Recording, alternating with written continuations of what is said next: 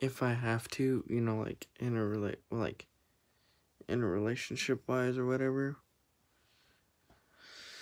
I'm gonna tell you this now.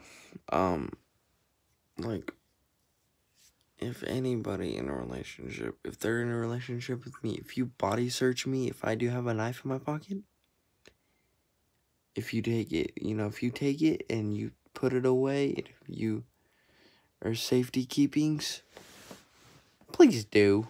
Because, like, I like to carve wood, I like to make things, I like to do stuff like that. But if I'm not using it for, like, carving and shit, and if I use self-harm and you bust me, shit,